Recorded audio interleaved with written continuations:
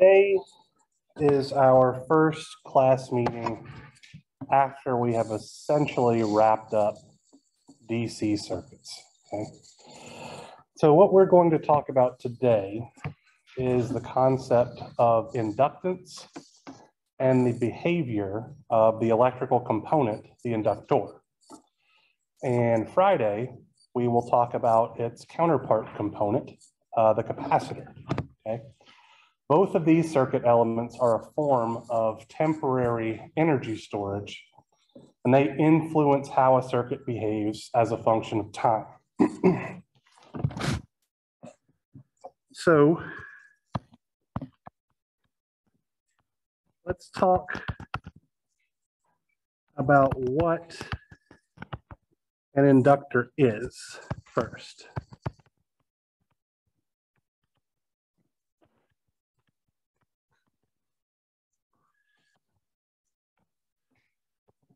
Excuse me. So I'm going to try to draw something here, and I'm going to apologize if it looks crappier than I intend. My first thing here is at a cylinder. And then the second thing that I'm going to draw is a pair of concentric circles.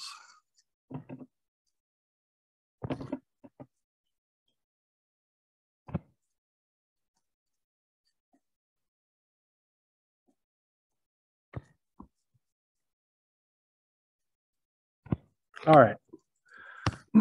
So these two things here constitute what I'm going to call the core material for our inductors.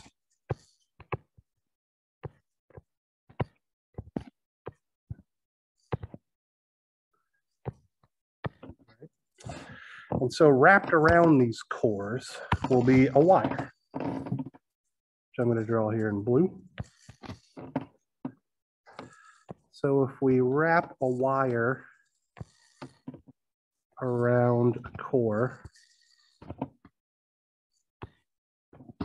like so, we have what's called a solenoidal inductor. And if we wrap a wire around this donut shape,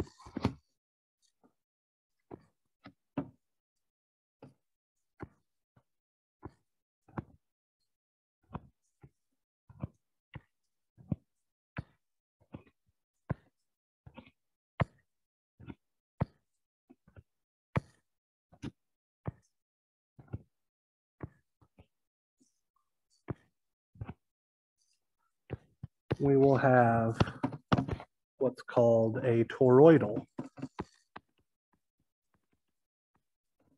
inductor.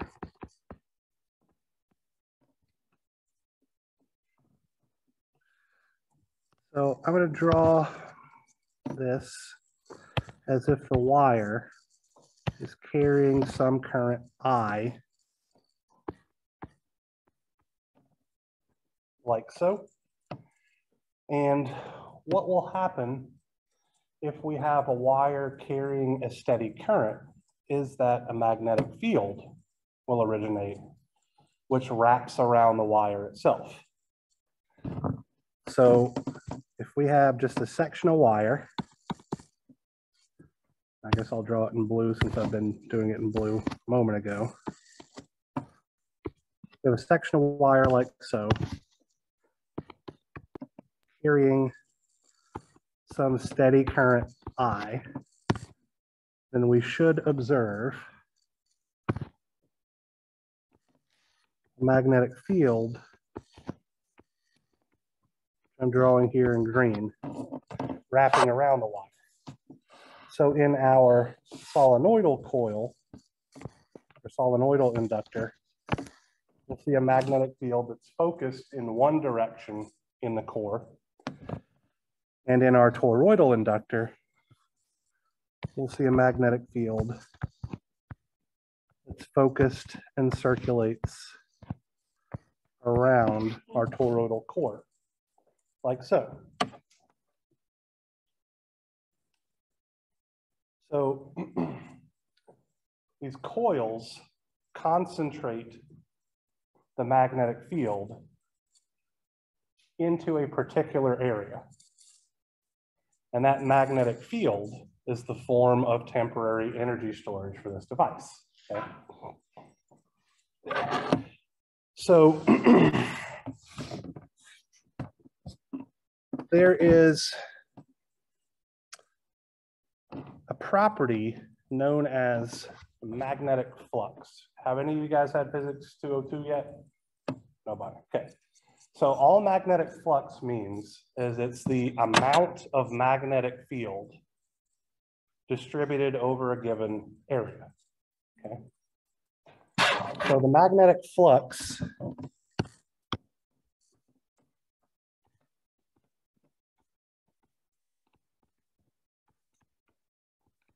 which has a symbol of phi b is equal to the inductance L, which is really just a purely geometric property, multiplied by the current I. And so from this definition, we can define inductance L as simply the ratio of the magnetic flux phi b divided by the amount of current that causes the magnetic flux I. And we'll have units of Webers per ampere, which is the same as a volt second per ampere. And we call this a Henry. Symbol H. So Henrys are the units of inductance. Yes. So the naming of the unit of inductance is odd to me. I'm going to go on a very short rant here. Yeah. The reason why I say it's odd to me is because inductors are, their behavior is effectively defined by what's called Faraday's law of induction, which is literally what we're going to talk about in just a moment, very, very briefly, because it doesn't really pertain a whole heck of a lot to this class. But anyway, inductors behave by following Faraday's law of induction, in which a changing amount of electromagnetic flux, which in turn means there's some changing amount of current, induces an electrostatic force or voltage across the elements of the inductor. The units of capacitance are named after Michael Faraday, not the units of inductance, and it doesn't make a damn bit of sense to me. I don't remember who Henry was. I don't think he had anything to do with capacitors either, but it's just very, very strange to me that the units of inductance, or the units of capacitance are named after the guy that had so much to do with developing the theory of inductance. So anyway, that's my little rant. So.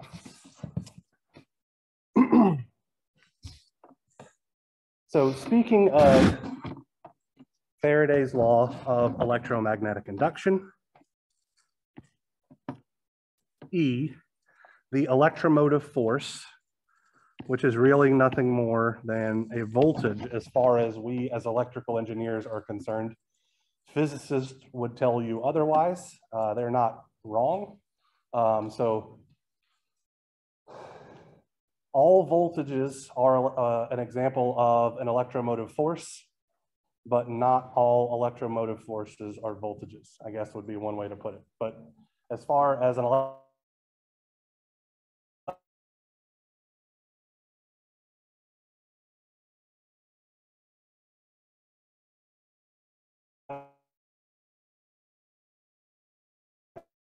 change in electromagnetic flux as a function of time with respect.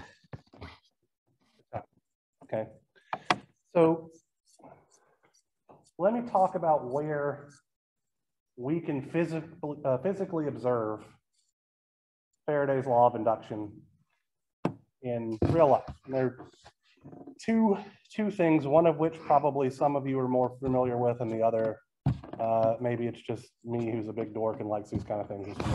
Okay. How many of you own a hairdryer or have used a hairdryer? Several people. Okay. How many of you have ever unplugged your hairdryer while it was turned on? What happened? Sparks, right? Sparks and arcing and all that kind of stuff. That is Faraday's law of electromagnetic induction. Okay. So what this equation says is that a voltage will be generated anytime there's a change in electromagnetic flux. Okay. And the negative sign here comes from what's called Lenz's law, which really just indicates that the change or the induced voltage occurs to keep the amount of, trying to keep the amount of magnetic flux constant. Okay. So if you have a hairdryer that's on, it's drawing a large amount of current and therefore generating a large magnetic field and a large amount of magnetic flux. Whenever you unplug it, the change in the flux occurs so rapidly that a voltage is induced large enough to ionize the air between the terminals of your receptacle. That is literally what this equation is describing. Now, another place that Faraday's law of induction is used is the electric guitar. If you have an electric guitar, you have a pickup, which is just a coil of wire wrapped around a ferromagnetic core, with actually several little ferromagnetic studs, okay?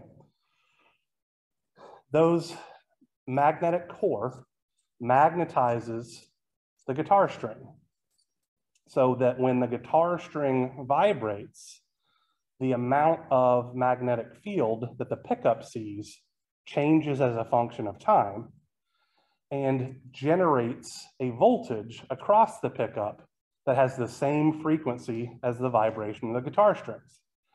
That is how an electric guitar tells what note you're playing. Okay, if the string is vibrating at 440 hertz, then it generates a voltage that oscillates at 440 hertz, which is the frequency of an A note. And then that signal gets passed along to an amplifier and maybe an effects pedal and all that kind of stuff, and you can hear it. Bradley. I wanted to ask what that equation is called. This guy right here is Faraday's law of induction.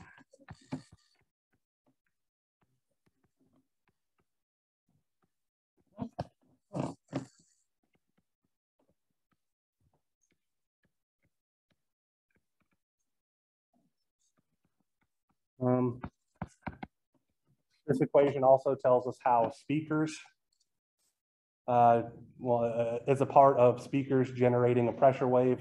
So if you apply a changing voltage to the leads of a speaker, it'll cause an electromagnetic force to pull the cone in and out, generating a pressure wave, which is how you hear recorded music and all that kind of stuff.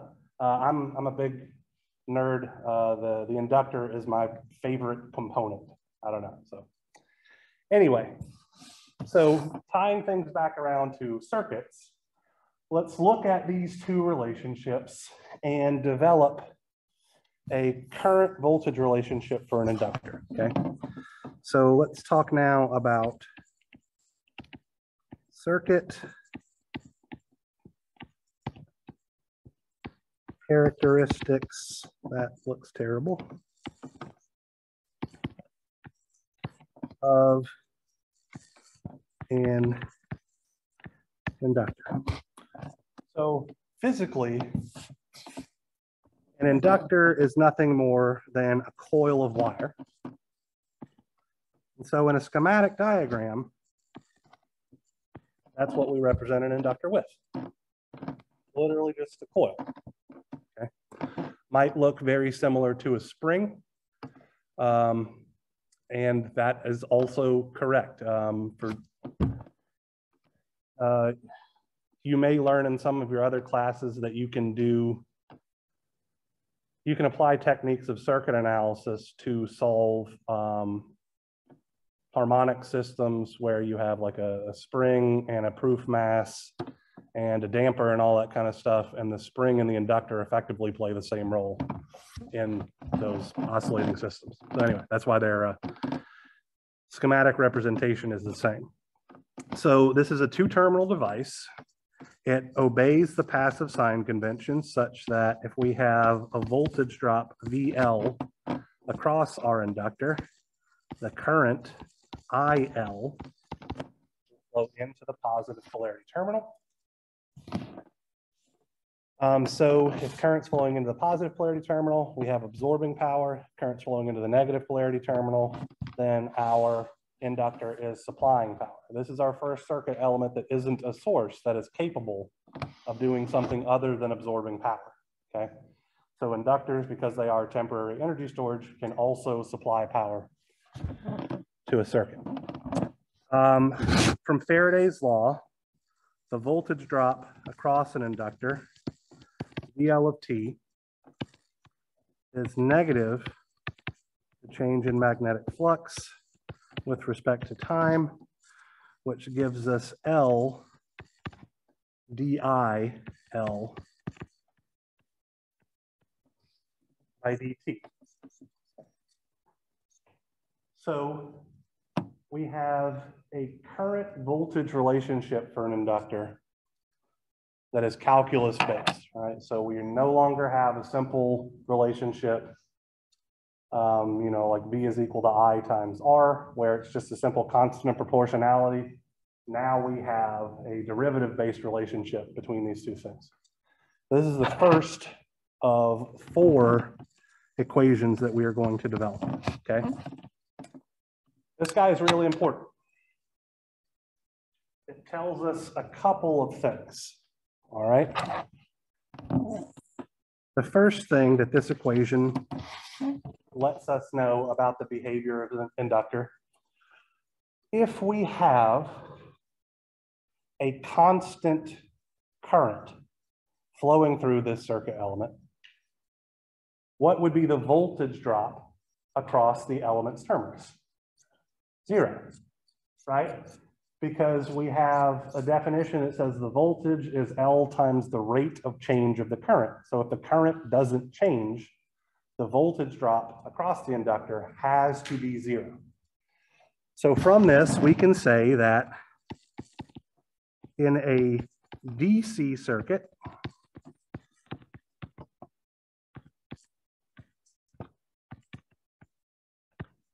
an inductor behaves like a short circuit.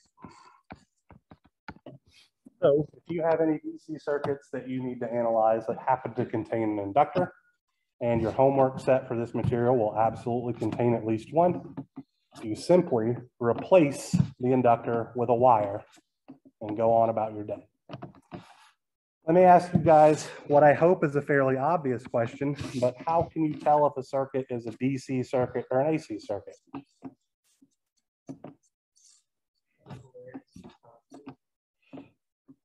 So when we were drawing circuit elements,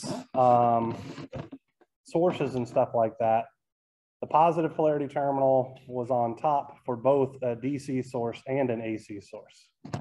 Nick. Pardon? I'm sorry, I can't understand you. No. So a circle source just means it's an independent source, and a diamond-shaped source means it's a dependent source. Yeah, so if it's an AC voltage or current, so if the circuit is excited by an AC source, the one with the little squiggle, it's an AC circuit. And if it's excited by a DC source, it's a DC circuit. It's literally that easy. Okay. So if you're working your homework problem And it's like the voltage V1 is 5 volts. It's a DC circuit. And if it says something like the voltage V1 is 5 times cosine 37t, that's an AC source. Right? And so it's an AC circuit. That's literally how you can tell the difference between the two. Okay. All right, so the second thing that we can observe from this equation is maybe a little less obvious than the first one, but it actually might be more critically important. Okay. To illustrate what I'm about to talk about, let's consider a couple of very quick examples, all right? So let's say that I have the current flowing through an inductor, like so. It is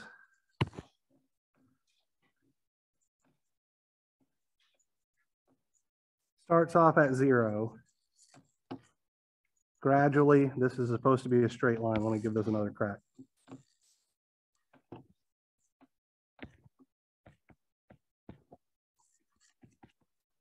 Takes 10 amps to come up to, it takes 1 second for the current to increase to 10 amps. And then it stays at 10 amps for a while. And then it drops back down to 0. So let's call this 3 seconds, 4 seconds, 0 seconds over here. If we were to plot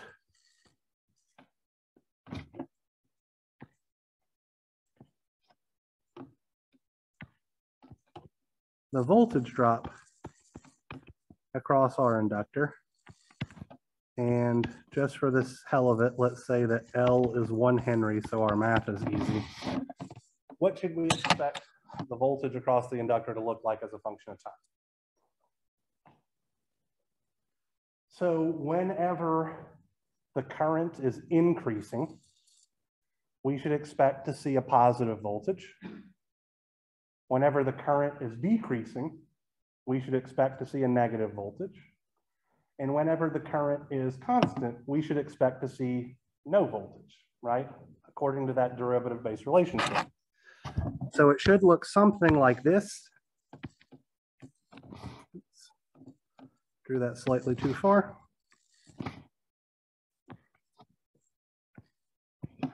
And the value of this guy is given by L times the derivative, right? So we have a slope of 10 amps per second multiplied by 1 Henry. So that should give us positive 10 volts up here. And we have a slope of negative 10 when it's decreasing. So it'll give us negative 10 volts down there. Okay. What would happen if the current increased from 0 to 10 amps in 0.1 second instead of 1 second? The voltage would be 10 times as big, right? And so if the current increased 10 amps in 0.01 seconds, the voltage would increase by a factor of 100. So what happens if we have a current waveform like this, where the current increases instantaneously from 0 amps to 10 amps?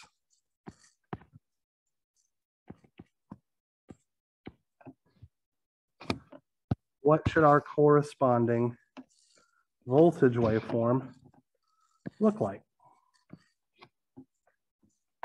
Exactly right. If the current were allowed to change instantaneously, we would observe a unit impulse function at t is equal to 1 second, direction up, and an impulse function where, any of you guys know what an impulse function is? Have you had that in your calculus classes and stuff? So an impulse function, all that really means is that the value goes to infinity, but the area under the curve is exactly 1. So it's as skinny, as infinitely skinny as it is infinitely tall so that the area is 1. So we would see an infinitely large voltage at t is equal to 1 second, an infinitely positive voltage at t is equal to 1 second, and an infinitely negative voltage at t is equal to 3 seconds. What does having an infinite voltage imply? I disagree. I also disagree. So voltage is the work being done to move charge from one point in a circuit to another. So if we have an infinitely large voltage, that means we're doing an infinite amount of work in an infinitesimal amount of time. Is that physically possible? No, absolutely not. So we can say that the current, and I'm going to put a couple of lines under here to emphasize it, in an inductor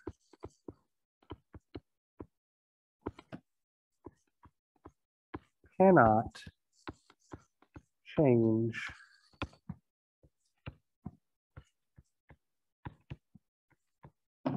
abruptly. This statement here is critically important to our understanding of how circuits behave as a function of time, okay? And by that, I mean, when we were talking about the hairdryer thing, right? Where if you unplug it,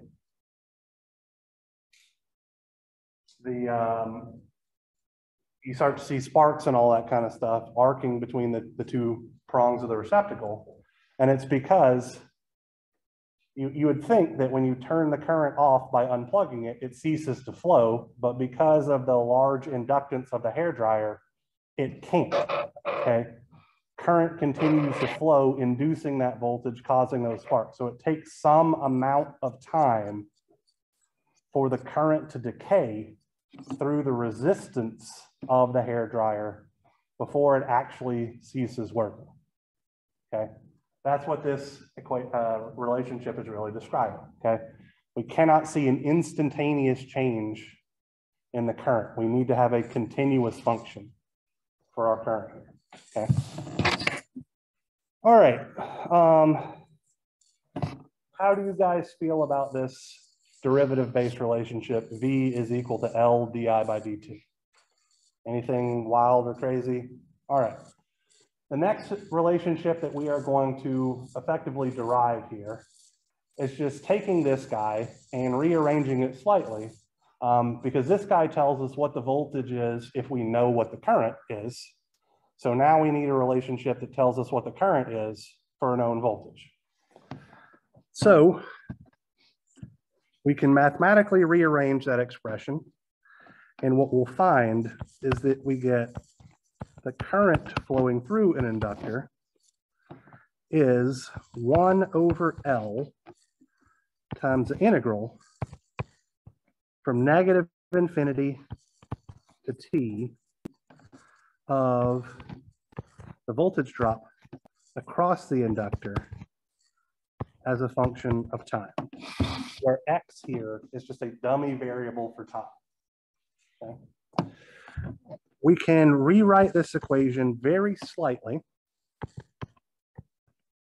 to say that the current flowing through an inductor is 1 over the inductance times the integral from T naught, some point in time where we know what the inductor current is, to some later point in time we are interested in. So that integral VL of X dx plus IL at T naught. So I want to make it very clear.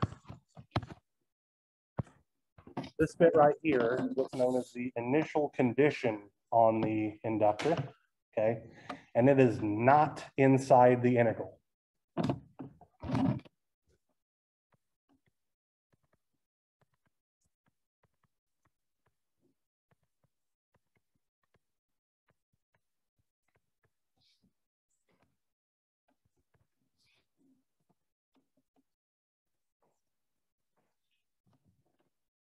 So let's see. Let's call this guy equation 2. Our third equation will be the power relationship for an inductor, where power, as per usual, is simply the product of the voltage and the current.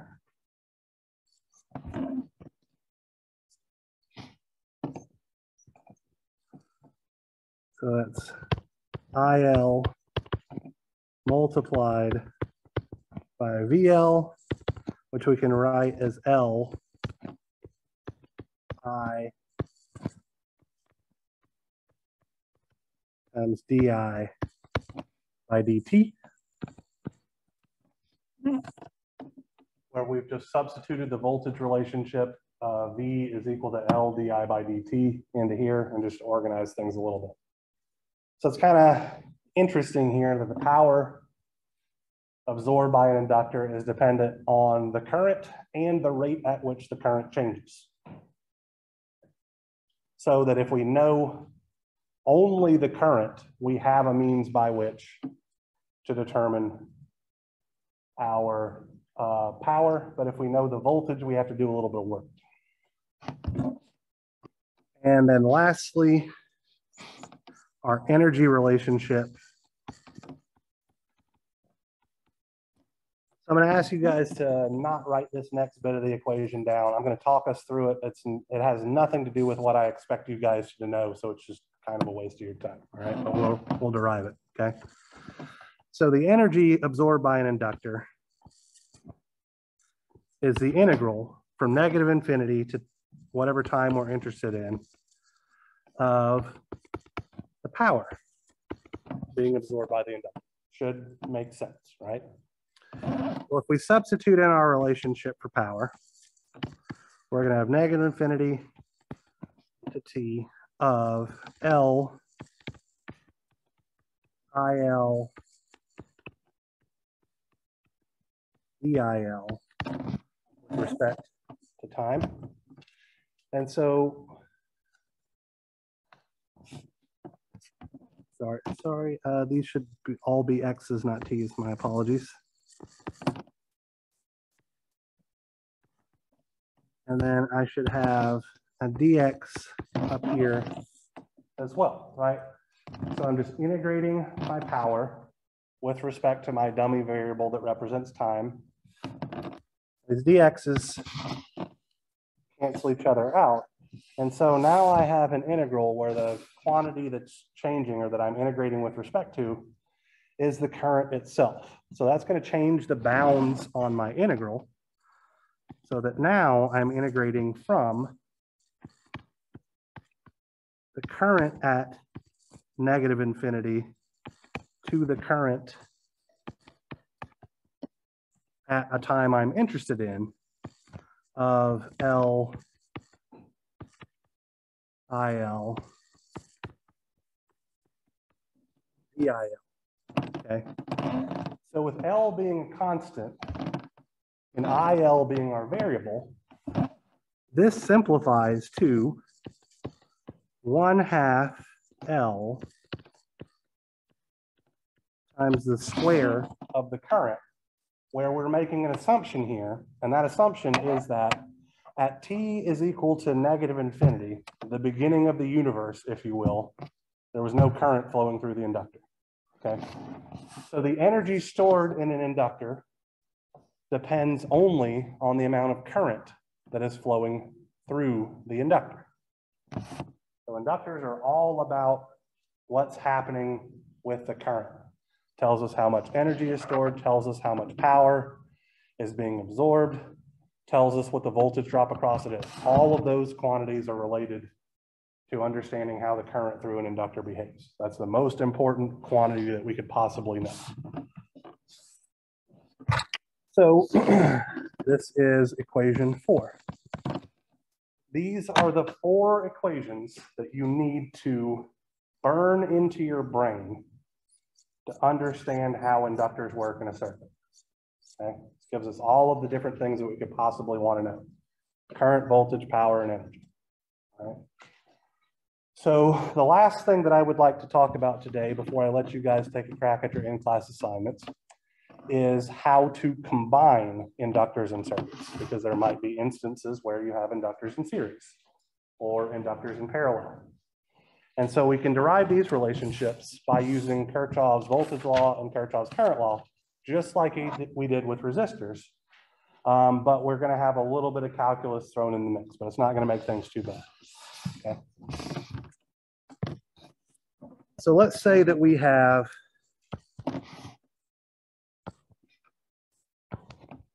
several inductors. So let's call this guy L1, this guy L2,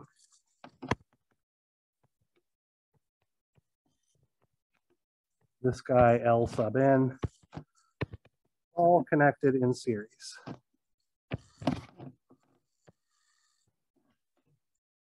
And there is a voltage drop V of t across all of these inductors,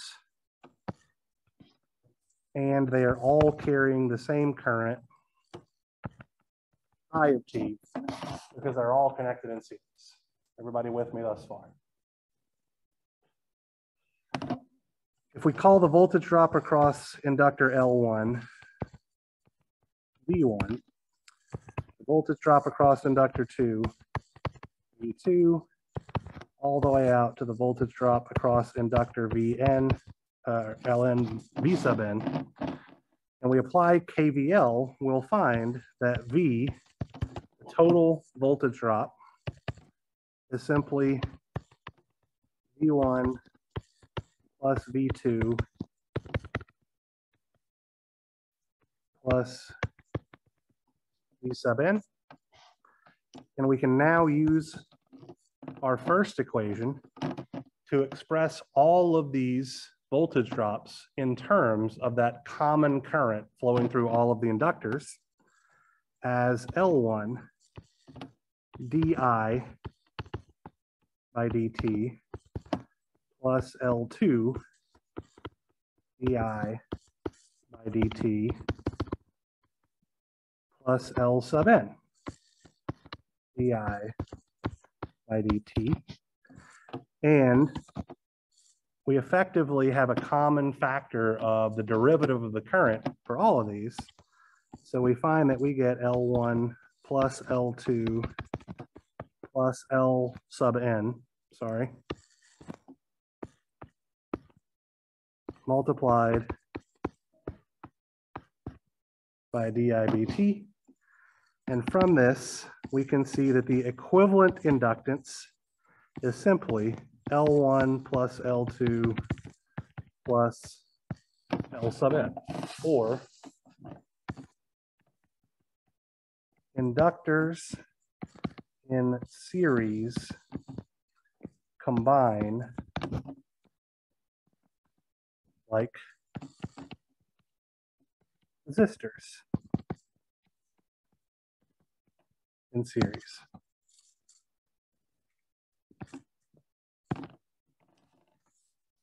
So how do you think inductors in parallel combine?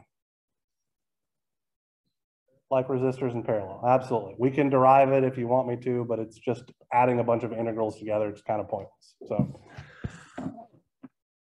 for inductors, we can just say here, inductors in parallel combine like resistors in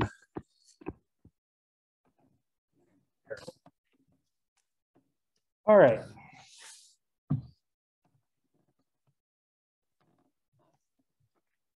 So you guys want me to work an example problem illustrating some of these relationships, or do you want to work on your in-class assignment and kind of figure stuff out? The option is up to you guys. In class. I got a couple of votes for in class and nobody else is saying anything. So if you want me, pardon? An example. All right, so we got 2 people for in class, 1 person for example. All right, lots of people saying example. Okay. So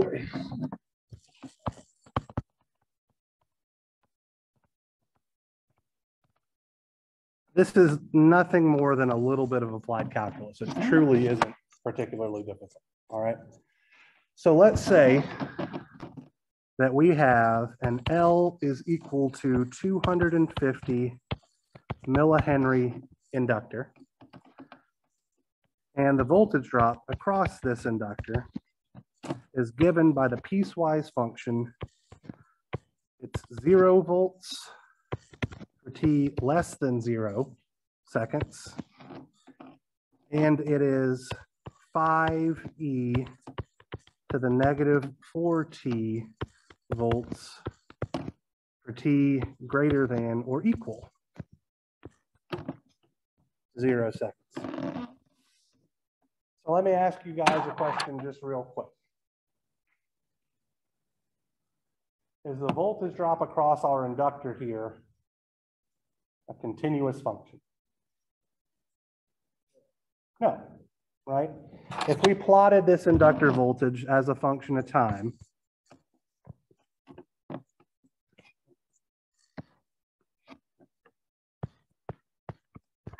here's VL of t, here's t. It would look something like this. It would be 0, and then it would jump up instantaneously to 5, and then exponentially decay, right? Where this bit looks like 5e to the minus 4t. So, is this okay? Are we violating any rules here? Pardon? No, because this is the voltage, not the current. It's only the current that cannot change abruptly. The voltage can absolutely be a discontinuous function and everything is okay. Only the current has to be continuous, or only the current cannot change abruptly. So the voltage can jump up or jump down or do whatever it needs to, as long as the current is a continuous function where we're at, okay? So let's say that our inductor current at t is equal to 0 seconds is known to be 2 amps, and we want to find the inductor current as a function of time, the inductor power as a function of time, and the energy stored by the inductor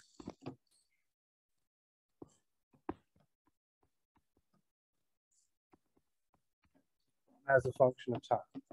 Okay. We're going to work through these things in this order. All right. So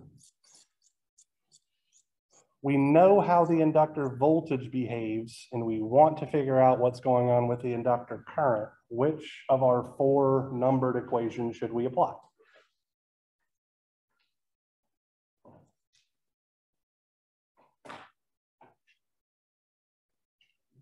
Number 2, exactly right. Okay. So the equation that we're going to apply is IL is equal to 1 over L integral from T naught to T of VL of t by dx plus IL at t naught. All right. So it's literally just substituting in numbers here and making sure that we do the calculus correctly, right? So 1 over L is going to be 1 over 250 times 10 to the minus 3 henries, where if you go back in your notes, a henry is a volt second per ampere, okay? So volt seconds should be in my denominator, ampere should be in my numerator. Then I'm integrating from T naught, which is the time at which I know the inductor current. So that would be T is equal to 0 seconds based on the problem statement information. To some later point in time T of my inductor voltage, 5e to the minus 4t volts. Sorry, this should technically be x. Dx plus my initial condition, which is 2 amps. So let's take a moment to look at the units. Okay. So my 1 over inductance has units of amps per volt second. And I'm multiplying that by an integral where I'm integrating the voltage. So what should the integral of voltage have units of? Volt seconds, exactly right. So I have amps per volt seconds multiplied by volt seconds, which is giving me amps. And then to that, I add the initial condition, which is also in amps, so that the current flowing through the inductor is given in amps. So the units absolutely work out. The reason why I am harping on this is because there are some problems in your next couple of homework sets where if you're not paying attention to the units pretty steadfastly, you're very likely to wind up getting frustrated with getting the wrong answer over and over and over again. And it's because the units really, really matter when you do these analytical solutions for these inductor problems and capacitor problems, as you'll see. Okay. So let's move along with this integration. All right. So we have a factor of 1 amp divided by 250 times 10 to the minus 3 volt seconds. My 5 volts is a constant, so I can just pull that to the outside here so that I will have the integral from 0 seconds to t of e to the minus 4x dx plus 2 amps. So how do I take the integral of an exponential function?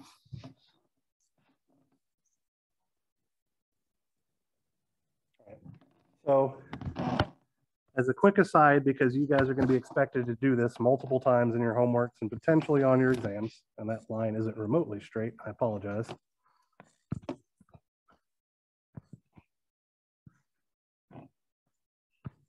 The derivative of e to the alpha t is alpha e to the alpha t, and the integral of e to the alpha t is 1 over alpha e to the alpha t. So in this case, alpha is -4, so we need to pull that down and divide by it. So that's going to look like 1 amp divided by 250 times 10 to the minus 3 volt seconds times 5 volts times -1 over 4. So what should my units here be? What should the units of this 4 be? per second, because x is a dummy variable for time. So the exponential function should not have units whatsoever. So if the argument is -4 something multiplied by time measured in seconds, and that needs to be a unitless quantity, and that 4 has to have units of per second. And we should see that pretty easily as well. So if it were seconds, we'd wind up having amps per second squared as units of current, which can't be correct. So the unit on the 4 has to be per second so that it cancels out the seconds in the denominator of our 1 over inductance term.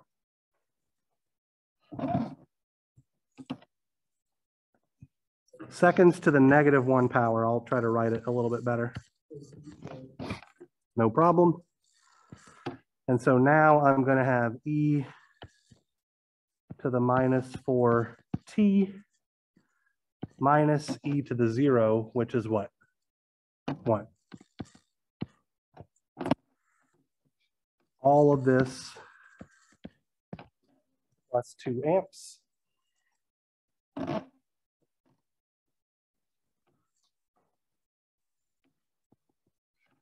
And so this should come out to be -5 amps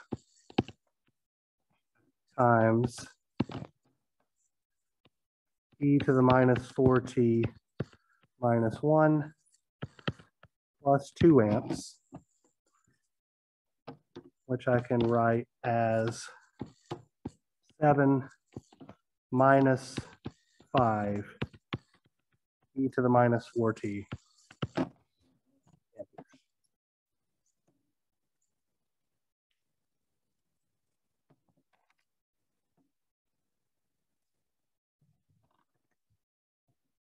So that is our inductor current. That's the hard part.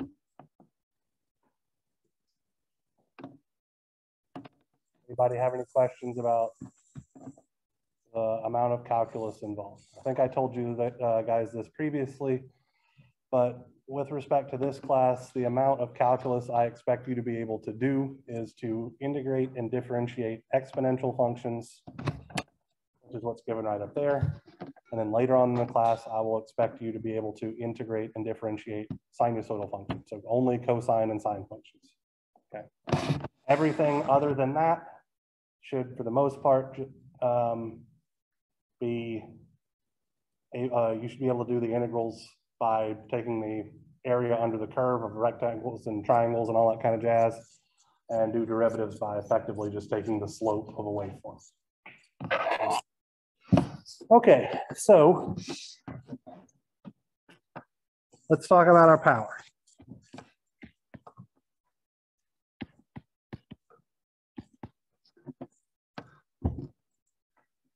What do you think would be the easiest way to determine our power? And so by that, I mean, we have two options. We can take VL, multiply it by IL, or we can do L times IL times the derivative of that. Option 1 or option 2? This guy is 1, and this guy is 2. Well, because we already know what the voltage is, so why would we bother taking the derivative of the current when that's the opposite of all that work we just did, right? So if VL is 5e to the -4t volts, and IL is 7 minus 5e to the -4t amps, and I multiply these guys together, I get 35e to the -4t minus 25e to the -8t plus. Right? Done.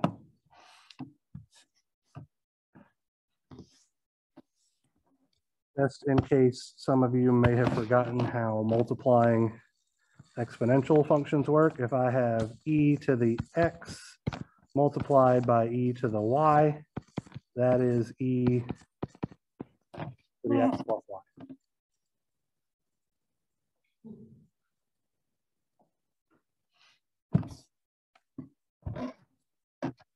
All right, last thing here. Oh, goodness. Our inductor energy. So are we going to integrate the power? Hell no. Okay. We're going to square the current and multiply it by 1/2 L. That's much, much easier than integrating the power would ever be. All right. So the energy absorbed by an inductor is 1/2 L times the inductor current quantity squared. So that's going to look like 1/2 times 250 times 10 to the minus 3 volt second amperes times 7 minus 5 e to the negative 4t amps already squared. So let's look at these units real quick. Okay. So I have volt seconds per amp multiplied by amps, giving me volt seconds, multiplied by another amps, which gives me volt amperes seconds. What's a volt times an ampere? A watt. What's a watt times a second? A joule, energy, right? Okay, so might run out of room here, but it'll be okay. So let's call this 125 times 10 to the minus 3 volt seconds per amperes times 49 amp squared minus 70 e to the minus 4t amp squared plus 25 e to the minus 8t squared,